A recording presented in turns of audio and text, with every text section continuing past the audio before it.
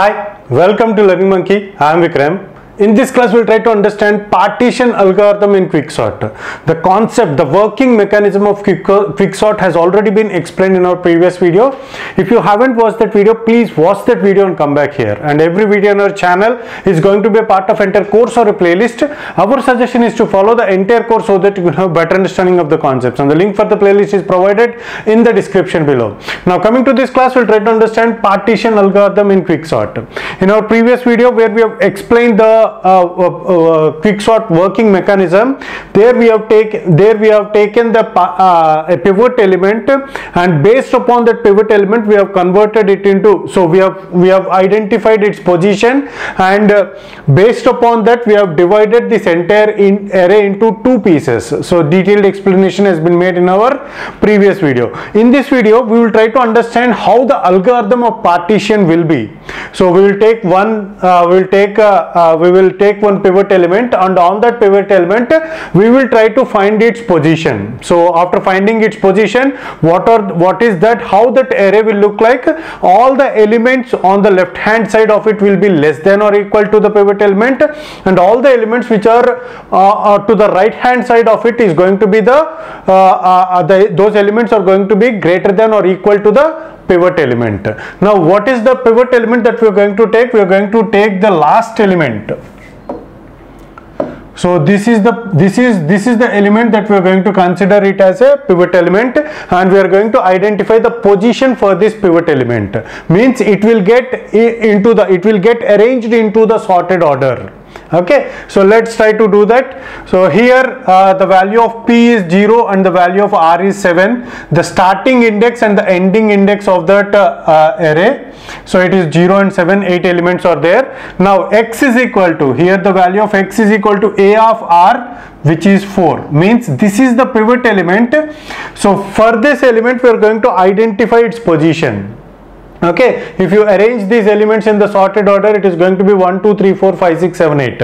So the 4 will be in this position. So the pivot element which is located at the end of the array will be moved to its position, means here it will get moved into this position. So how that happens, that we will try to understand. And one more point is, all the elements to the left of it is going to be smaller than or equal to, and all the elements to the right of it are going to be greater than or equal to. Okay, now what is the value of I? I is equal to P minus 1. Here the value of P is 0, so it is going to be minus 1, and for J is equal to P to R minus 1, means from 0 to 6, 7 minus 1. So from here to here this loop is going to iterate. Why not this one? Because this is considered as the pivot element, so we are going to find the position for that. Okay, now this is the logic of this entire algorithm. So in this single line the entire logic of that pivot element will lie in. Okay, just try to understand that logic in a detailed way. Here A of J, what is the value of J?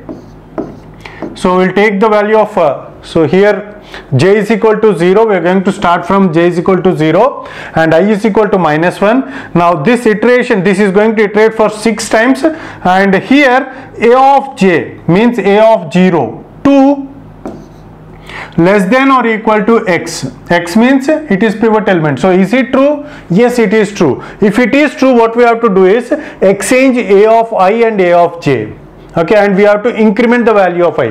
If it is true, first we have to increment the value of I, then we have to exchange A of I and A of J. Here if you increment the value of I, minus 1, it will become 0. Now here I is here and J is also at 0. So what we have to do, we have to exchange this element with itself.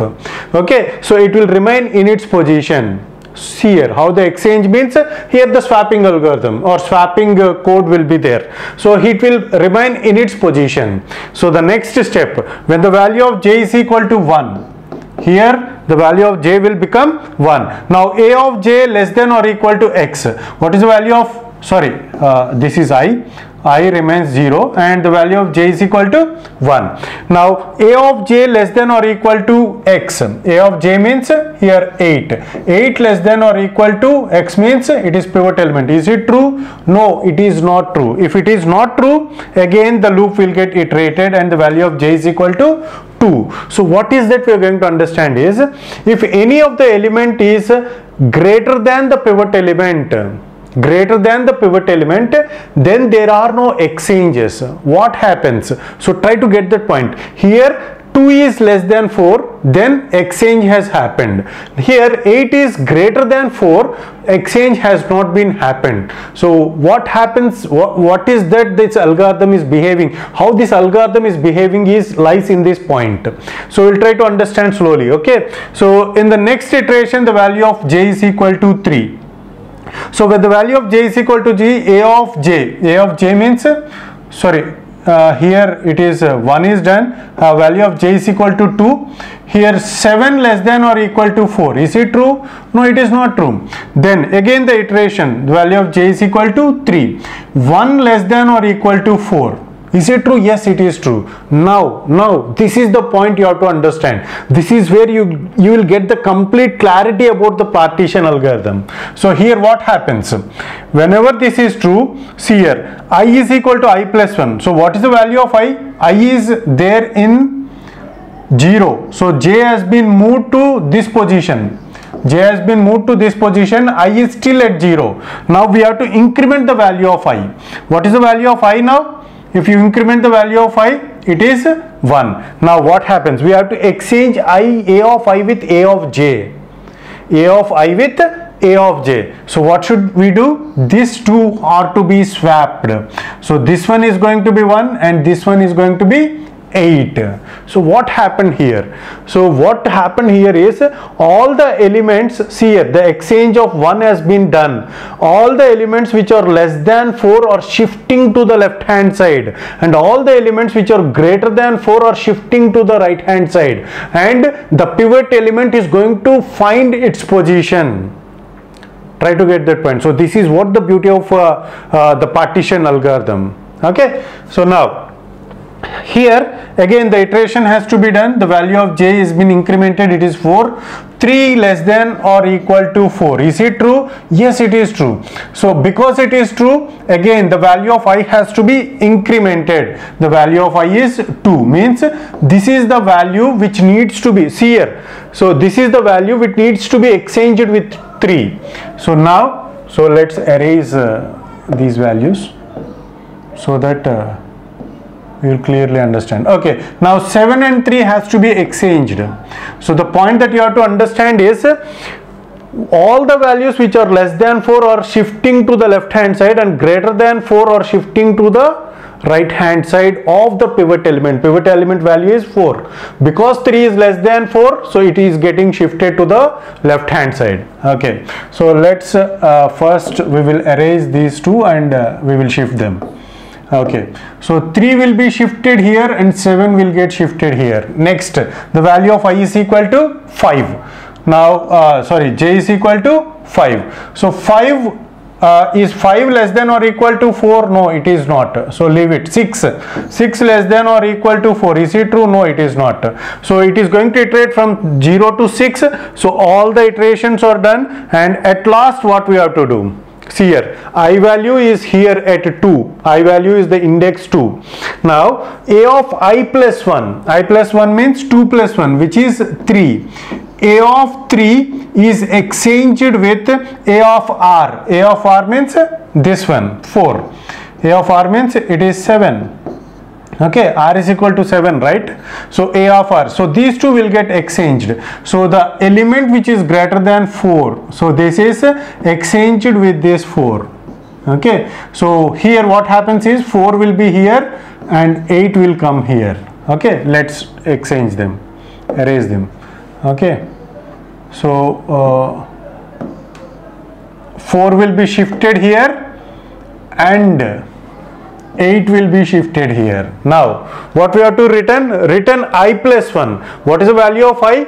It is 2. I plus 1 means 3. So this is the index of the pivot element. This is the index of the pivot element. So based upon that pivot element, the division will happen. So there is another part for the quicksort which we have seen in our previous video. So in that quicksort algorithm, so that is the part where the division is done. This is the part where the sorting is done, similar to that of merge and merge sort, which we have already discussed. Okay, so now so based upon the index of this pivot element, so what is the index of the pivot element, which is 3. Now this array will be divided into two halves. This half has one part and this half has another part, and on this subarray again the partition algorithm is done. So what happens is, not physically, again I am saying this, so it is not done physically, it is done logically in the sense only this part of the array will be considered, only this part of the array will get considered.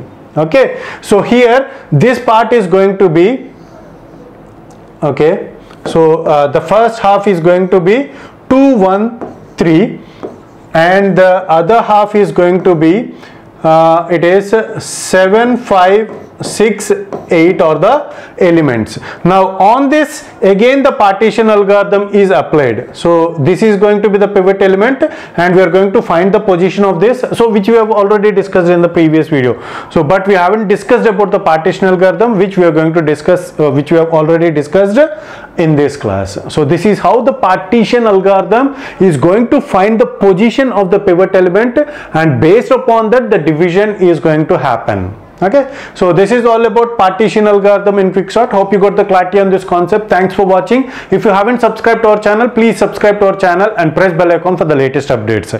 And if you have any doubts regarding this concept, please post your doubt in the comment section below. And if you feel that this video is helpful to you, please give us a like symbol and please share this video with your friends so that they will also get benefited.